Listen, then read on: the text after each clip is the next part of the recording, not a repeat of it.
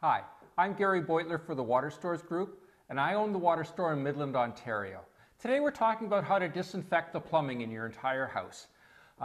You would want to do that whenever you have bacteria present. Now, whenever we install an ultraviolet system, we always disinfect the plumbing in the whole house to make sure that if there's any existing bacteria in any of the plumbing fixtures or any of the piping or anything like that, that we get rid of that and give that ultraviolet disinfection system a fresh start. So the procedure is actually relatively simple. The first thing you need to do is shut off your water. You may have a ball valve like this on your incoming water line before the ultraviolet pre-filter, or a gate valve, something like that, some way of shutting off your water. The next thing you need to do is open up a tap somewhere in the house to relieve the pressure. After you've done that, what you need to do is open up the housing of the last filter housing before the ultraviolet light. Usually you have a filter housing wrench like this that you use to remove that housing. Once you've removed that, take the filter out and dump the water out of that housing, and then put in 2 to 3 cups of chlorine bleach.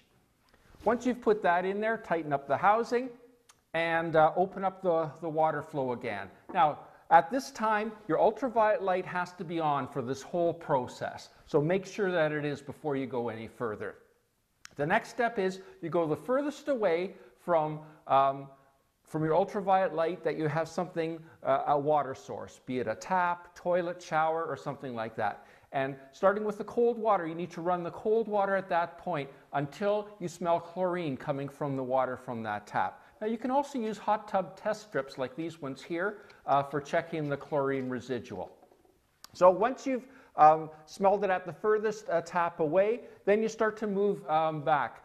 You start to flush toilets, run the cold water at the shower, run cold water at your washing machine, run cold water at your tub, your dishwasher, whatever. Everything in the whole house that uses cold water. Also, if you have outside taps that are hooked up after the ultraviolet system, you'll also need to check the chlorine residual at those outside taps. Once you smell it, shut it off and move on to the next one. Once you've done all the cold water taps, then again, you shut off your water and you need to go through the same process. So what you need to do is, again, remove this filter housing. You need to put 2 to 3 cups of bleach inside there, tighten it back up, and go back and do all the hot water. Now the hot water, you're going to have to let it run for a little while at the first tap before you actually smell the chlorine. Because what happens is in your hot water heater, you've got 30 to 40 gallons of hot water in there already, and that's going to dilute the chlorine, and it may take a while before you get that residual at the first tap.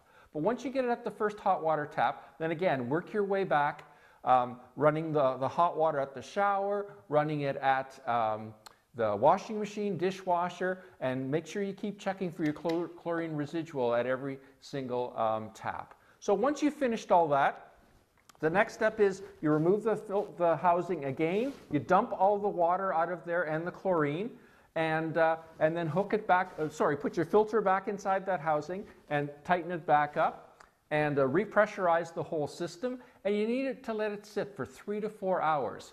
That's the contact time for the chlorine to disinfect everything.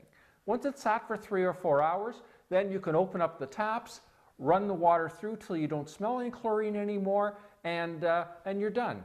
You've got all your plumbing disinfected. The ultraviolet light will kill any bacteria coming into the system, and you're good to go.